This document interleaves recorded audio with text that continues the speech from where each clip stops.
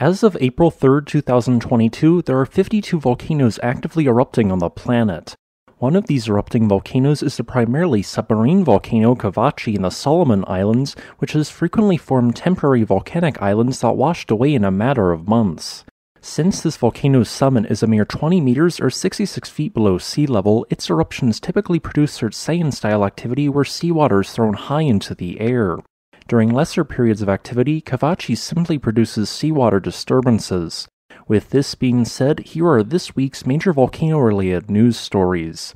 In Japan, the Azuma Volcano, which has not produced an eruption since 1977, is showing signs of unrest as volcanic tremor was detected underneath its edifice alongside a small amount of uplift.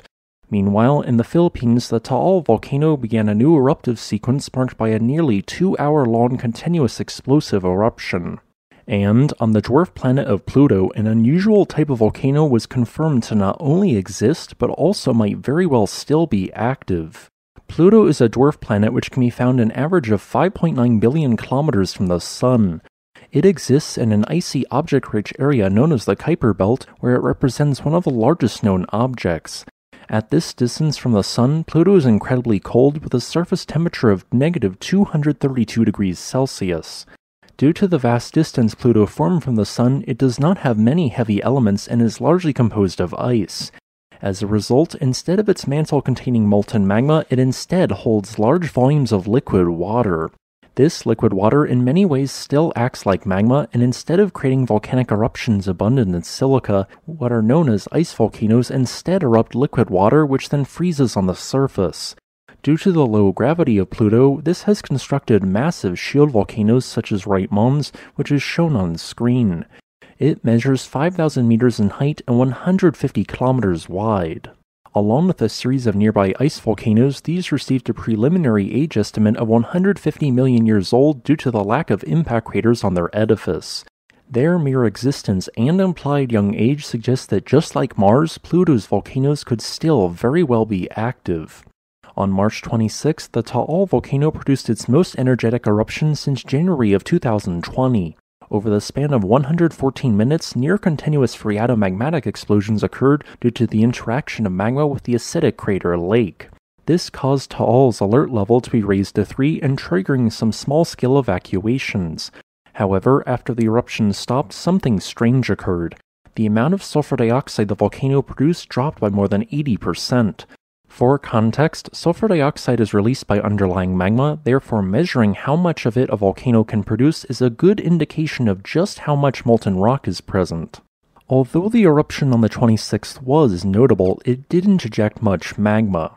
The Taal Volcano produces thousands of tons of sulfur dioxide each day, likely corresponding with at least a cubic kilometer of magma underneath its edifice.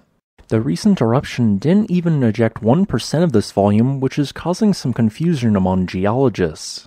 Normally, if a sudden drop in sulfur dioxide was measured alongside an increase in earthquakes, it would indicate that a volcanic plug was building which would eventually violently explode. However, the number of earthquakes remained unusually low.